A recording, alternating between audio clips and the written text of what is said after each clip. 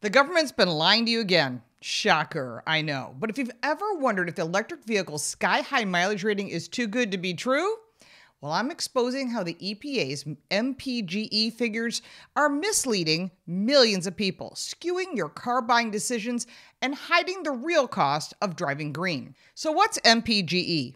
It stands for miles per gallon equivalent, a metric that the EPA cooked up back in the Obama administration to help you compare electric vehicles to gasoline-powered vehicles. Sounds great, right? They took the energy in a gallon of gas, 115,000 BTUs, and figured out how far an EV can go on the equivalent energy, about 33.7 kilowatt hours. For example, a 2011 Nissan Leaf was rated at 99 mpge. That's like saying it's 3 times more efficient than a gasoline-powered car getting 35 miles to the gallon. Whoa, sign me up, right? But here's a problem. It's a fairy tale. It's a scam. The EPA assumes power plants turn fossil fuels into electricity with zero energy loss. That's not just optimistic, it's impossible.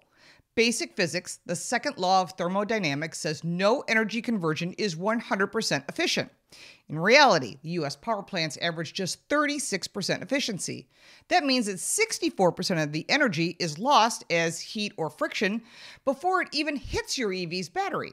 The EPA is ignoring this, inflating EV efficiency like used car salesmen selling you a hyped-up lemon. Let's crunch the real numbers. The Department of Energy thought they had a smarter approach under the Obama administration, and they didn't factor in power plant losses, the fuel mix, even the energy to refine gasoline for traditional cars. And when you use this method, that 99 mpge Nissan Leaf, if you use real-world numbers, that drops to just 36 mpge. That's right, about the same as a Toyota Prius hybrid or a super efficient gasoline-powered car like a Honda CR-V. Suddenly, EVs aren't the runaway champs they're made out to be.